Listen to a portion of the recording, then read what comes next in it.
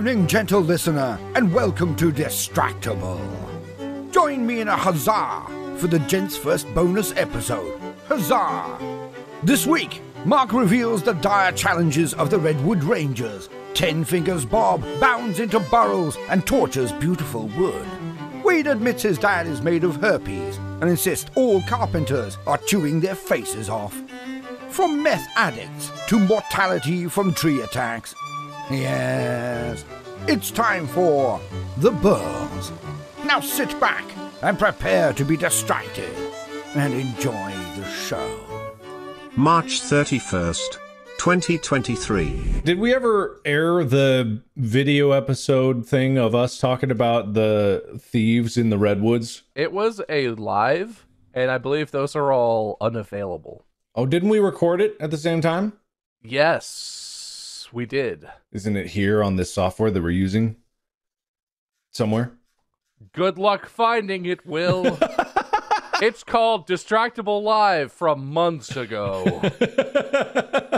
Oh, that bit about the knots in the Redwoods was good, Mark. Yes. Good stuff. And what? Yes. No, I was transitioning back from it. Yes. Yeah, yes, we went to the man, video. If Will cut found that. away to that, and then we brought it back and really landed it back in now. Actually, I think that was like a 30-minute bit, so I don't know. I don't know if that could be put in. Was I there?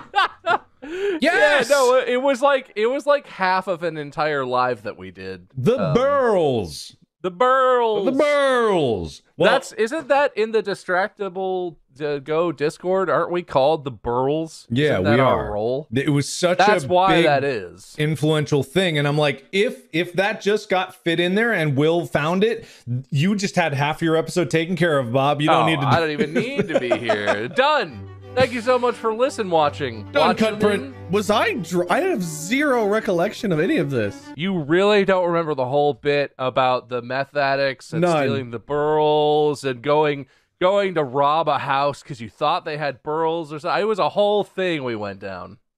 Well, they just watched it. They know. Yeah, the people definitely Right, saw Will? it. Right, Will? This sounds like something I wasn't even present for. You were there.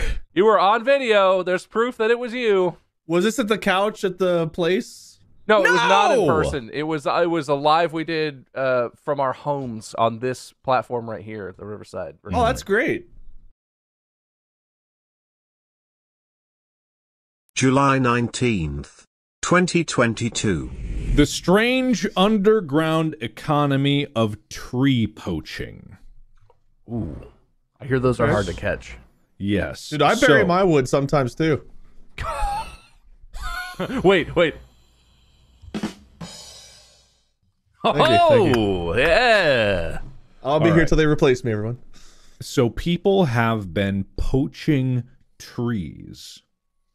On the morning of March 27, 2018, rangers from Redwood National and State Parks put on their bulletproof vests and jumped into their cars. Their destination wasn't far, a house in the small town of Oric, California, the same town as the park headquarters where the rangers are based. Pulling up to the house, they grabbed their AR-15s, guns in hand, they pounded on the door, shouting they had a search warrant. One of the residents opened the door and the rangers began searching the premises. Two of them rounded the property and went into the backyard where there was a shed, holding their semi-automatic rifles up, ready to shoot. They entered the shed and found their suspect, Derek Hughes, who said, quote, "If you shoot me, you're going to have all hell to pay." Oh, whoa. What does Derek know? He knows where the wood be. They handcuffed. He does know where the wood be. He buried his wood too, Wade. I know. Get your Maybe you're shovels. part of this crime syndicate here. The park rangers handcuffed Hughes. Searching the premises, they found brass knuckles, a handgun, a camera they suspected was stolen from the park, a plastic bag with traces of methamphetamine, and 4 meth pipes. But the rangers weren't there for any of that. They continued searching for what they were really looking for, and scattered along a fence, under a tarp, and in a woodworking shop, they found it. Chunks of illegally poached redwood. So, what has been happening is people have been poaching pieces of redwood, which I believe the entire forest, the Redwood National Forest, is all protected. All of those trees are protected. So stealing any of it is extremely bad, such to the point that park rangers will pull up with rifles ready to shoot you because of that. I don't know why the quote is, if you shoot me, you're going to have all hell to pay, because that's quite a statement. I feel like that's got a lot of stuff behind it. That's got The entire forest will be after you. Yeah, that Redwoods do travel in packs. Gotta give me like Ents from Lord of the Rings come out, but redwoods. This isn't just any tree we're holding. It's the tree ambassador's daughter. You all tried to protect us, but if we don't poach the weak, the redwoods overall are weakened. Yeah, pretty much. I'm trying to read more into it. Apparently, they are after a specific part of the tree called the burls. Anus. Oh, okay. The burl anus. So, Bourgeois describes burls as big, gnarly bumps on the trees that are covered in bark, and they form after the tree has experienced a bit of distress, Bourgeois says. Sometimes that means a fungal infection or a lightning strike, or maybe they survived a fire, and the burl is a tree directing all of its resources into healing that area, and in doing so it creates a burl that holds a lot of genetic information. My desk is made out of redwood herpes. Go on, Mark. And often new trees will sprout from the burl because it contains a lot of genetic material. But burls may be important to health of trees, but they're also financially valuable, sometimes fetching thousands of dollars for a slab, because they produce this really lovely piece of grained wood that's very easy to carve because it's smooth. You don't get blemishes or knots. People turn them into tables, sculptures, and statues. They have been used in luxury goods made abroad, like in the consoles of cars. Wow. So all of this, all the guns, all the meth, all of the drama is for Wait, is the meth tables. part of it? I think the meth might be part of it. You gotta do meth to get into this industry? It's easier to sand a table if you're on meth. Everyone knows this. I guess. Everyone knows. If you're going to First work thing in they teach. woodworking, you better be high as shit before you operate those machines. All woodworkers are on meth. We're Not getting to to make the any bottom of bold the claims, truth here. but You heard it here first at Distractible Live. if you touch it a wood, you touch it a drug. You want to make it a table? You better suck it a crystal.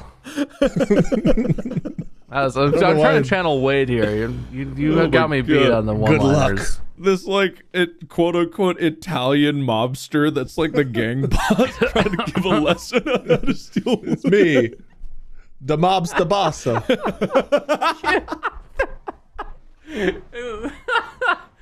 got a very particular You think set you of can skills. climb a tree without meth?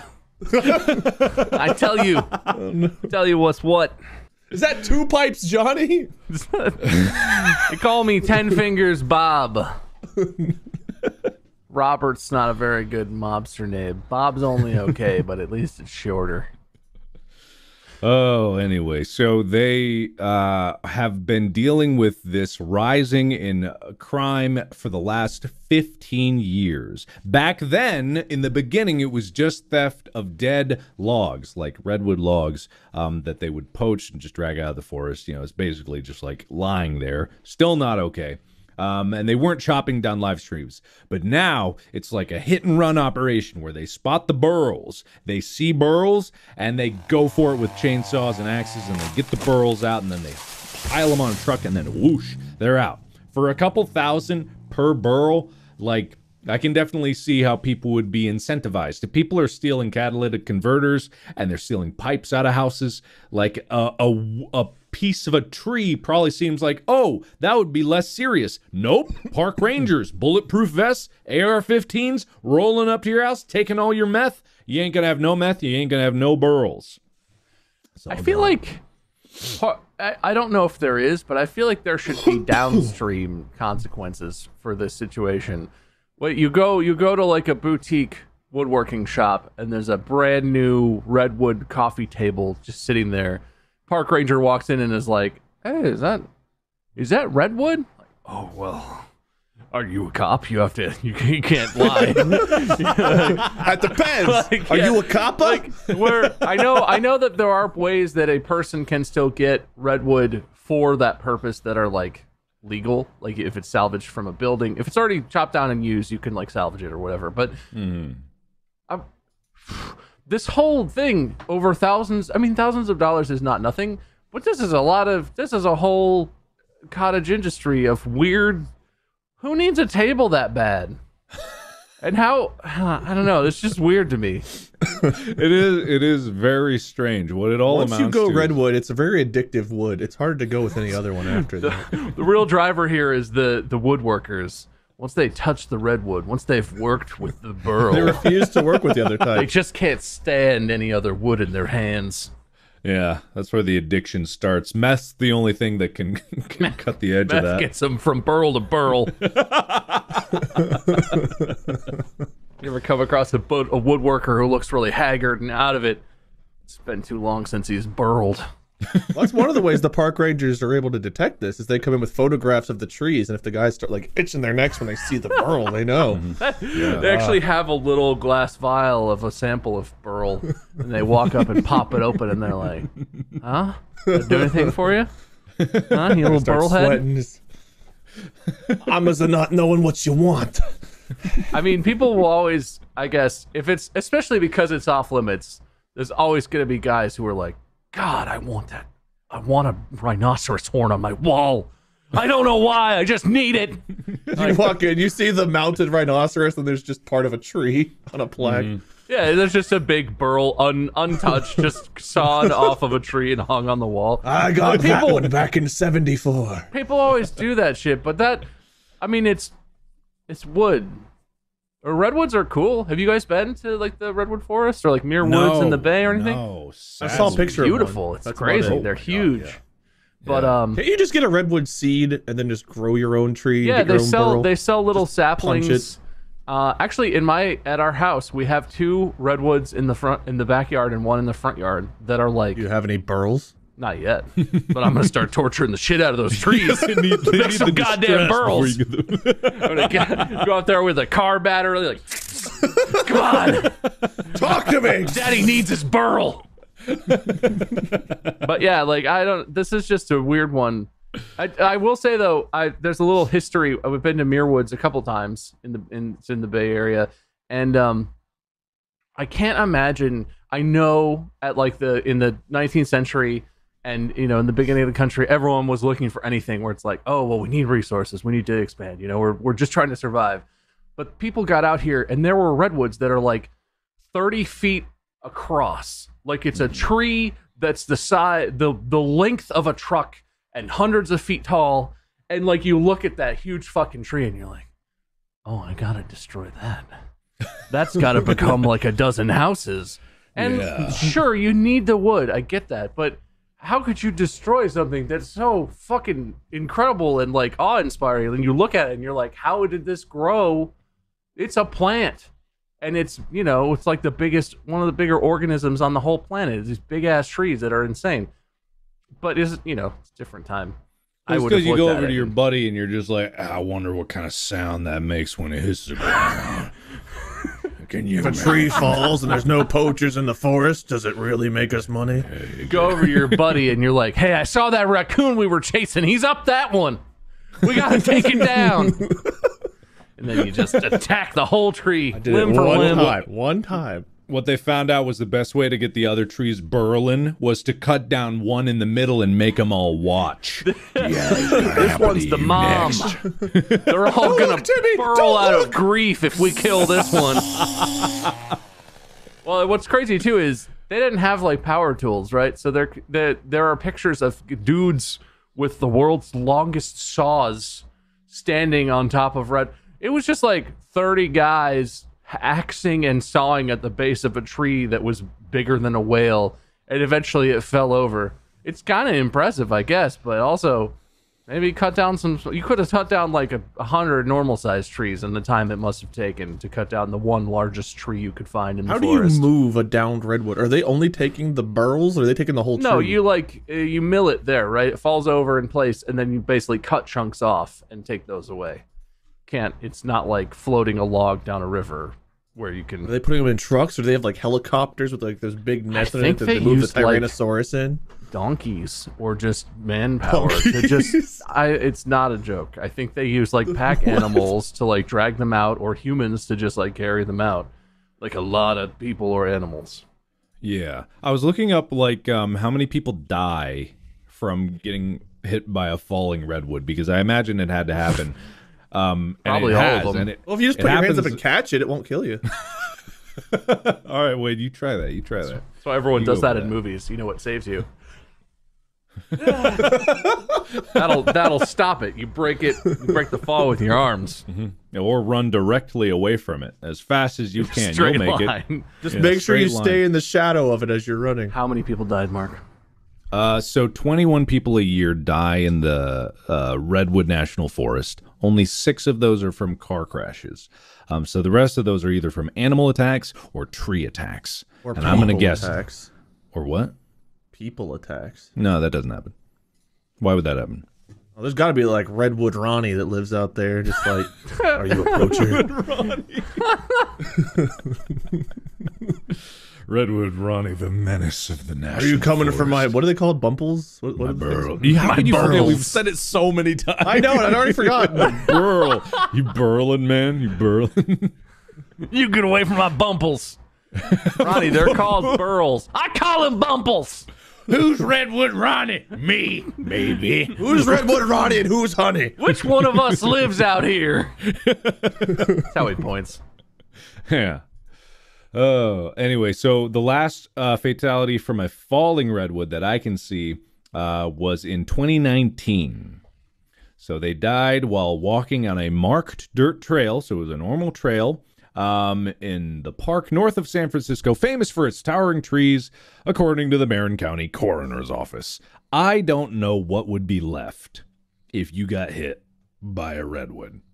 I feel like that is the most obliteration you could probably experience. Yeah, I mean, it really so in the I will say a lot of the oldest growth ones were cut down, but there are still a lot of big ones. But there are also a lot of redwoods that are range from 6 inches to maybe a couple feet that aren't like insanely huge yet. So it would depend, because I feel like if a foot wide one hit you, it would sort of just it doesn't take turn much. your middle 60% into some human jam. When, but if like a whole big ass one, you'd return to the earth, really.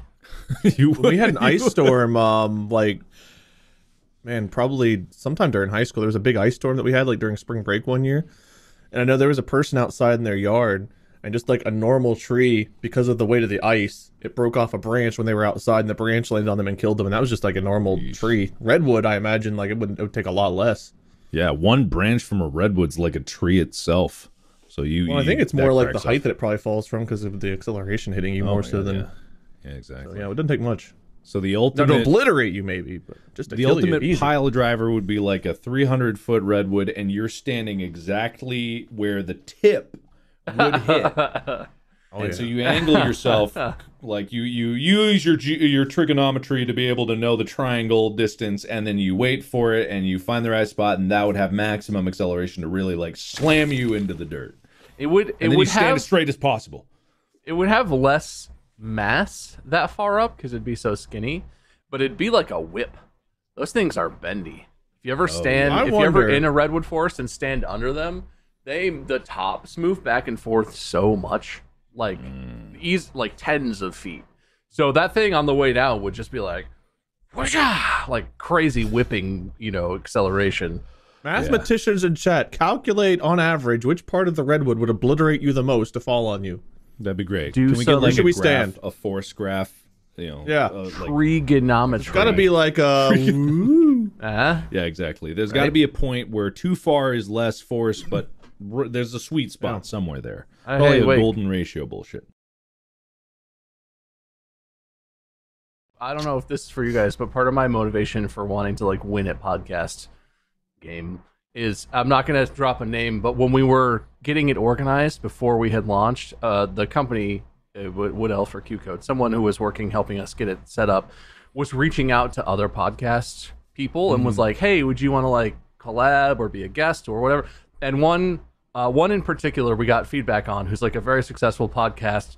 The host, they presented us to the host, and this person was like, oh fuck no way, no, I don't want to be involved.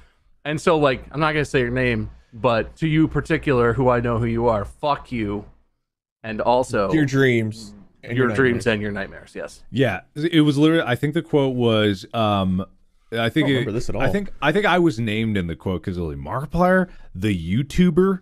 Yeah. No fucking way. Yeah. And so this is why we are, to all the people in the podcast world, fuck your dreams, fuck your nightmares. We're coming for you. We're coming for you. We're gonna take your burls. All your burls. I'm gonna have a burl table in every room after this. When we win at podcasts, I'm gonna have so many burls. We're the lightning that's going to strike your content and make you burl up. The poachers are coming. Whoa, you mad, bro? You burling? You burling, bro? Calm down. Dude, I got burls all over my penis. I don't know what happened. It's looking a little burly. She said there was no static electricity. Anyway, so I think this will probably, we could probably bring this live stream to a close. Yeah, get out of here. Fake podcast out. All right, bye. See you next week. See you next week. Probably. Okay, I'm clicking it. We'll see what happens.